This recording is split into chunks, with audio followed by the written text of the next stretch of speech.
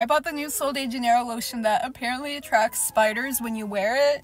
I didn't know about this until I started getting comments like this saying not to wear it. I got it on Amazon, so it's taking a little while longer for it to arrive to me, but here's why I didn't cancel my order. We've been using Sol de Janeiro since like 2021, 2022, isn't that about right? Like early 2021. Yes. It might have been December 2020. December 2020.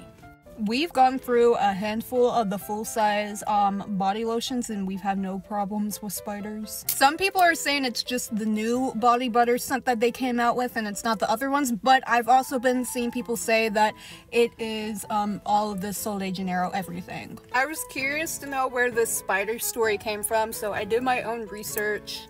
Apparently when the body butter just came out, one of the first reviews on Sephora was someone saying that they put it on and they had a spider chase after them.